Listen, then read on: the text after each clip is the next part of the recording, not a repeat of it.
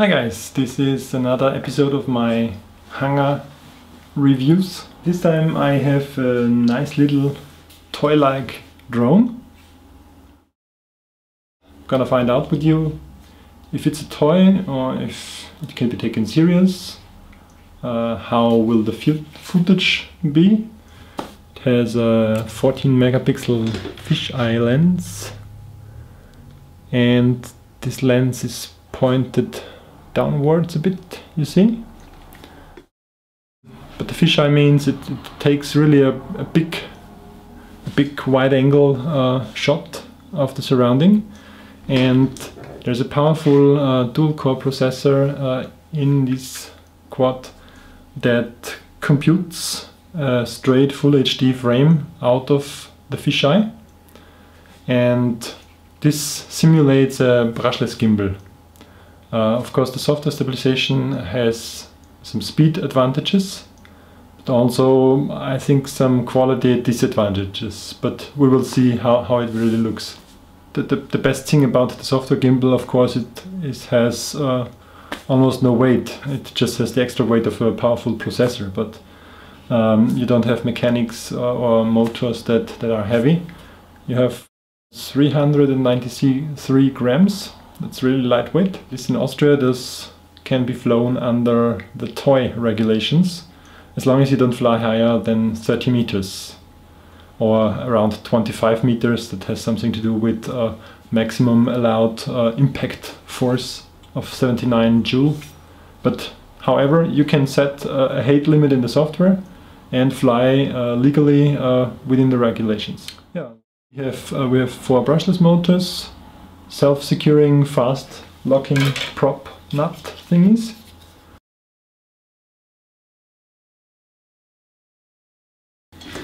Okay, so it's really fast and easy to mount. You take this thing with you, then it's even easier.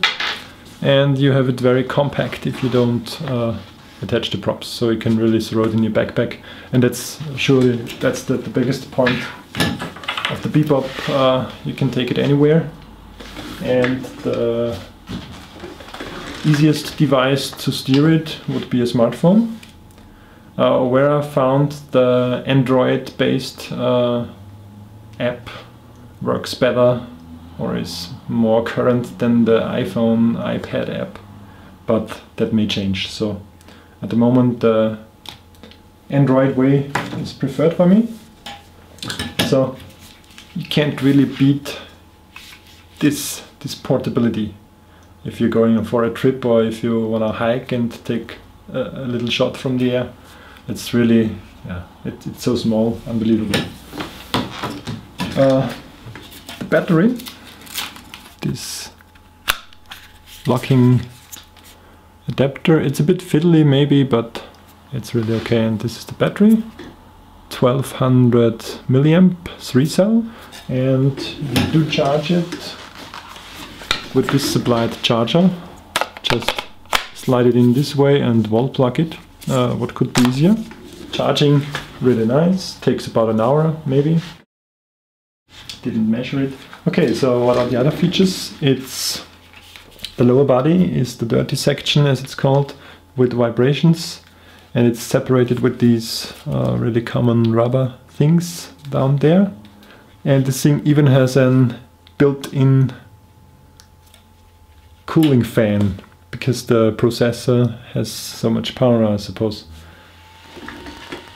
Now you hear the built-in fan, and as I said, the easiest thing would be the smartphone to use. Gonna use Bebop and gonna connect. And as soon as I'm connected, I check the Free Flight app, which is, I'm connected to the Bebop.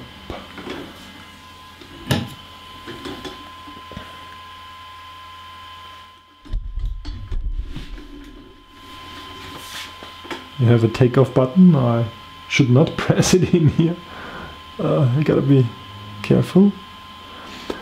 In the standard movement mode, you have to press this button and then the like this, and the other thing here is the yaw axis and up and down. So you throttle up and throttle down.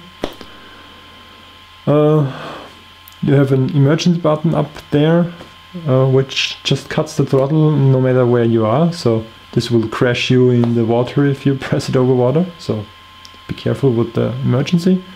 You have this special movements button here, which you have to press twice. It's a forward and a backward flip. It's a left and the right roll. I didn't try this yet. Then you have the recording button, which slowly blinks if you press it. And now it records 1080p video to the internal memory, which is 8 gigabytes. I'm gonna stop this. Photo button. You can take stills. And this one I'm not so sure about. It's the map mode. But even if I turn on the mobile data, my Android just stays in the wireless and doesn't load data from the map. So you can preload it somehow, but I didn't try this yet. So we stay in the picture mode. Down here you see the percent of the battery. Over here you have the GPS status, and this is the symbol for the drone. In the room we have no GPS. If you use 2 fingers, you can tilt and pan the cam to a certain degree. This is because you have this fisheye and it can move in this large 14 megapixel picture area. You can move quite far up, like this, and move to the sides. And of course, if you're on the edge of the fisheye, it gets distorted and unsharp a bit. So it's better to stay in the center. Maybe you can look down because the whole fisheye is tilted down a bit. But it's a nice option. Then we have the options. You can return home. It has GPS, so return to home functionality. This is the height limiter I spoke about. If I set it to 23 meters, I'm surely legal. You can choose between ace, normal and joypad modes. I'll come to that later. That's max tilt angle. Of course, this governs the speed you can get. 20 degree is quite an amount and you can get away with this.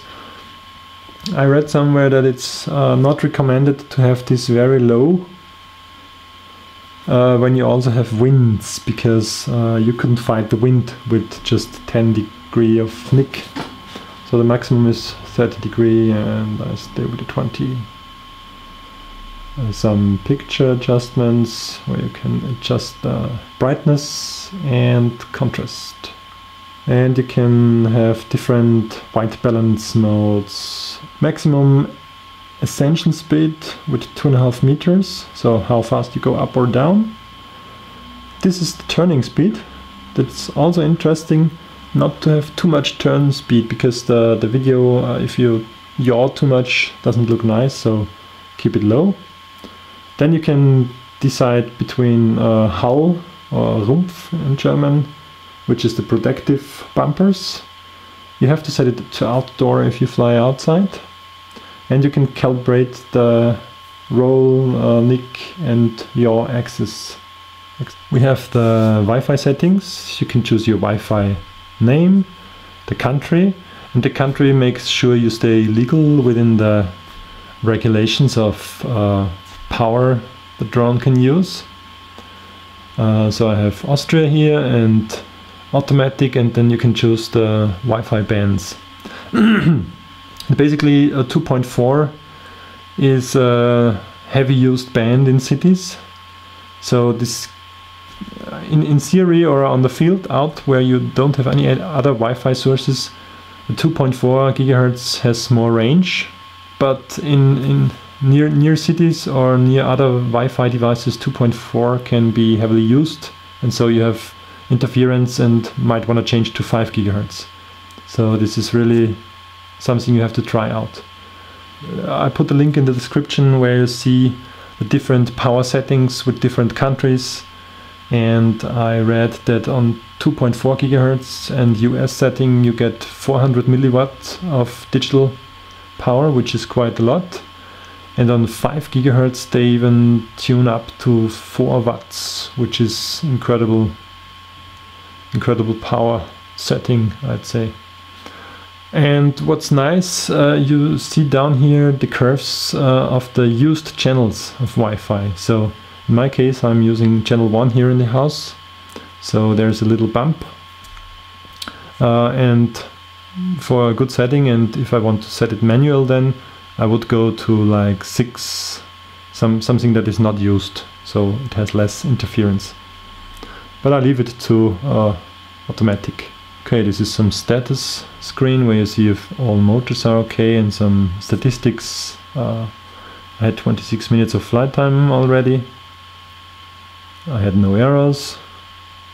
And some more status infos about the firmware version and the software version 3.1.28 on Android. Yeah, that's about it here.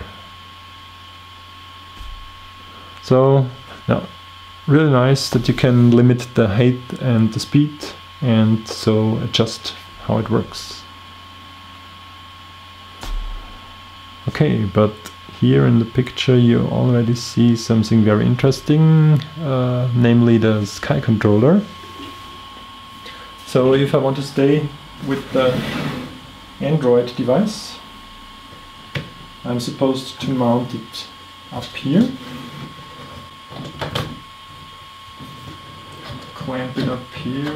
We installed the Galaxy S4 and plugged it in. On the back you have once again these kind of batteries that also fit on the drone. That's nice. So you have the same batteries for the Sky controller and for the drone. You get 2 flight batteries and 1 for the Sky controller. Of course they are interchangeable because they're the same. You connect it back there and then you turn on the Sky controller on the side. And this takes some time to boot up. A bit more than your normal flight radio, because it has basically built in an Android device. You see the LEDs are running, which show you that it's still in boot mode. And as soon as it did boot, all of them stay at full. If you want to use the Sky controller with the Android device, first thing you want to do is connect to the Wi-Fi Sky controller, and then you go into the Free Flight app, and also make sure you choose the Sky controller up here. So it should connect, yeah. And once we're connected, yeah, we can use, for example, the knob here to change the camera angle.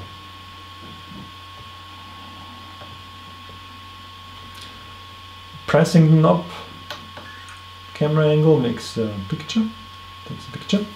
Now, since we use the Sky controller, you don't have something to control here on the display of the mobile phone, because you have up, down, rudder, roll and pitch. Here we have the record, so it would record the video, start and stop.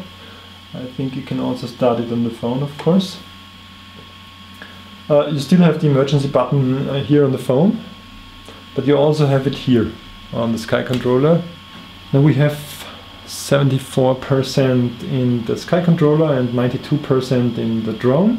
Now I see both GPS, and both should come green, because the Sky controller has a GPS built in here and the drone has GPS, and if both of them are green, you're good to go. Yeah, so that's the easiest thing, how to control it with Sky Controller with the smartphone. Of course, the picture on the smartphone is not really large, but yeah. Make sure to disconnect Wi-Fi if you want to use something other, because you can only, as I understood it, you can only have one connection, either a phone or a tablet to the Parrot. You cannot have 3 friends with their iPads watch your flight by connecting to your drone. That's just one-to-one connection. The better view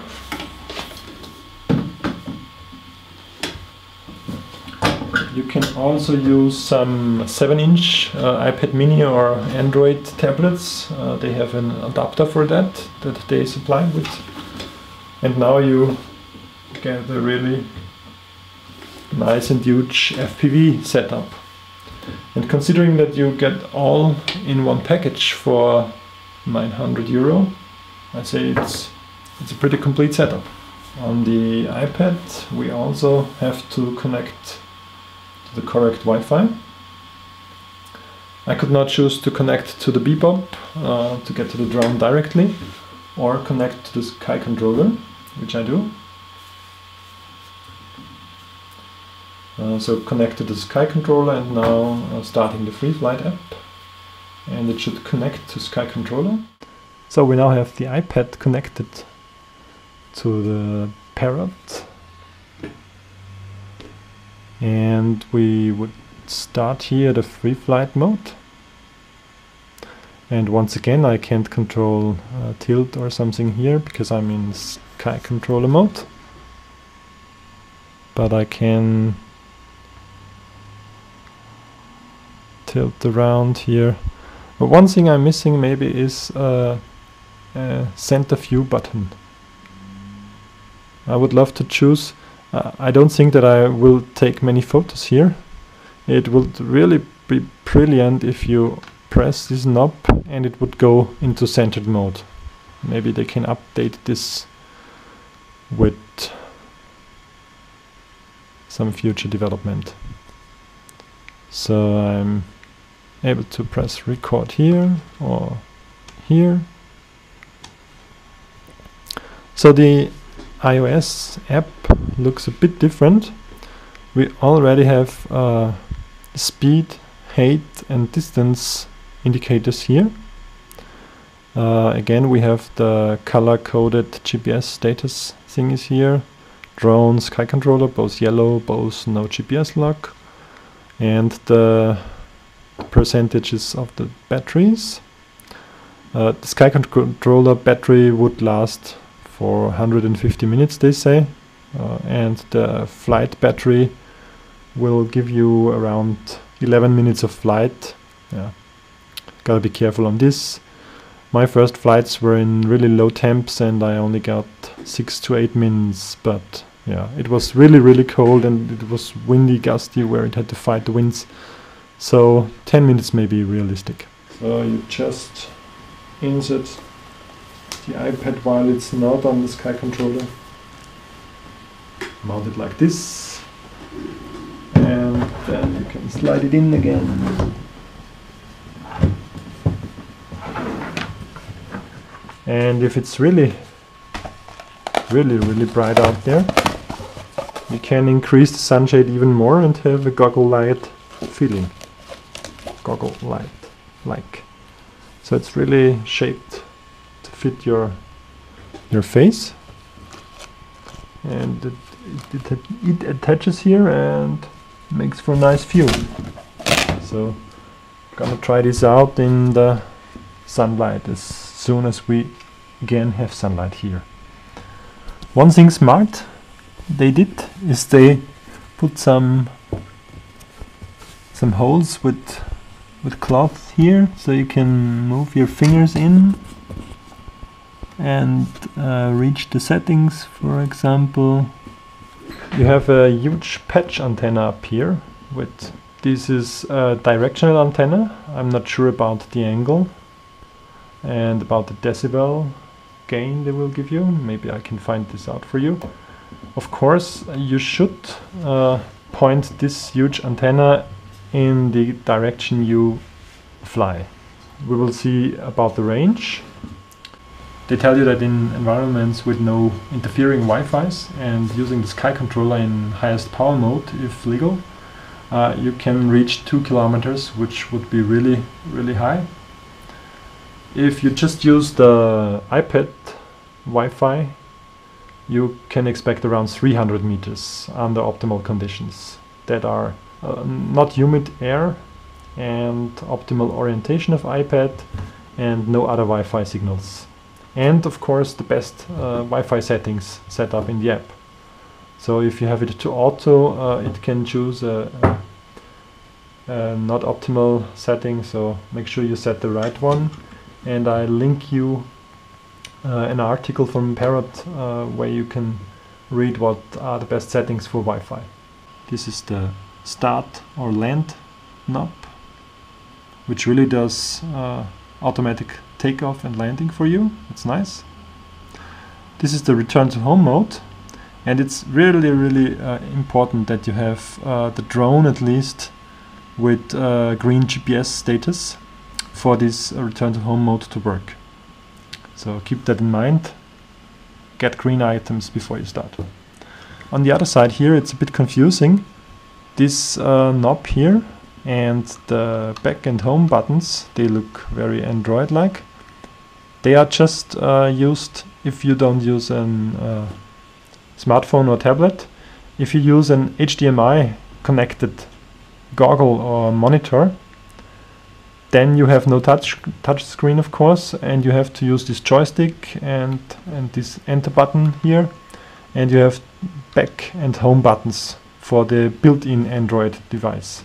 So if you just use smartphones and tablets, this joystick and these buttons do nothing for you.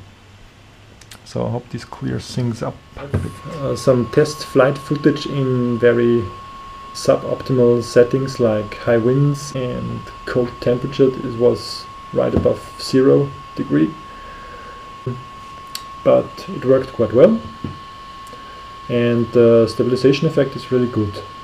The image quality is not GoPro-like, of course. You can't expect a miracle out of such a small device.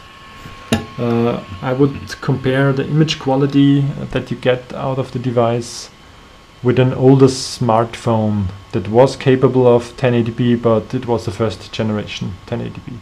So you don't get GoPro 2 or even GoPro 3 1080p, but it's quite decent quality, and if you have good sunlight and good lighting conditions, you get decent quality. To show you the stabilization effect, here in my hangar, I really move around the drone like wild. You see this in the status indicator. This thing here shows the orientation, the horizontal orientation of the drone. So if I turn it, or if the wind blows you, you see that the drone is like this in the air, but your footage always stays straight.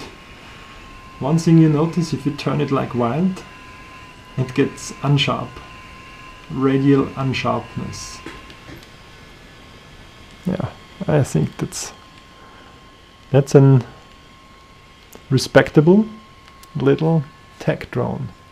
You can even have it upside down and still the video would be nice and straight. So amazing. One other thing you notice here is that you have, of course, some lag. We can actually try to measure the lag. You can measure it this way and see how my finger gets in the picture. And I'd say it's like 200 or 300 milliseconds of lag. Oh, and sometimes you see it lags really bad. But then again, you have a fully stabilized drone and you don't need a real-time video for this. Okay, so I think for the moment that's it. And as soon as the weather gets nicer here in spring, I hope that I can show you some really nice clips out of the Bebop. So thanks for watching, guys. I hope you didn't mind this shaky little hand cam style on the end, but I really wanted to bring you this video without having to recharge my other camera.